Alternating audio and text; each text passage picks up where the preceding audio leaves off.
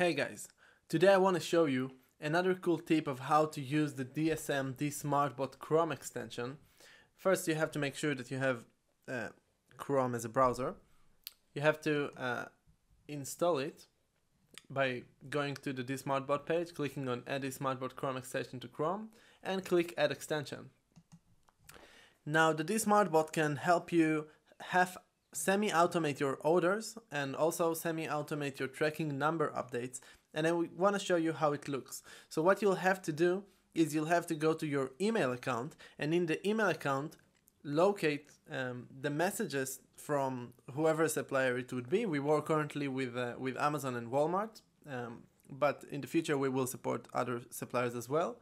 And once you recognize a tracking number update message that you got, like an email that notifies you that you got the tracking number is ready to update, then when you open that email page, what will happen is that this Smartbot will do the process for you. It will simply go to DSM and will automate the process for you. And let me show you how it works. So I got an email over here from Walmart in my Gmail account that is related to my Buy VCC account. It's just my eBay account.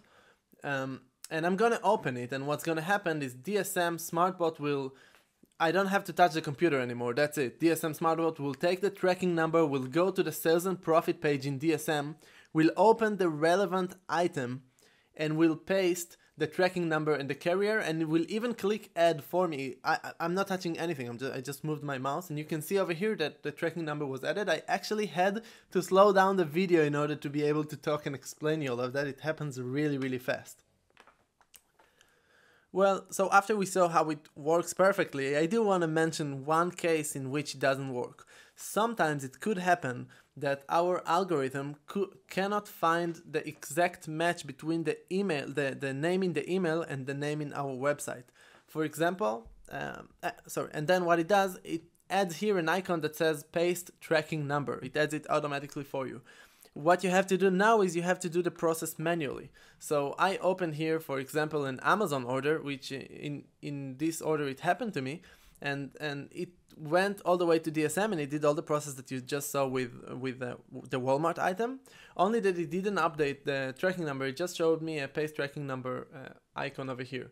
So I go back to the email, I check who was it shipped for and what is the address, and usually it's enough just to know what's the name. And when I go back to the sales and profits page, what I get is if I look at the address, I can find the exact same person. In this case, I already did it, so you cannot see here.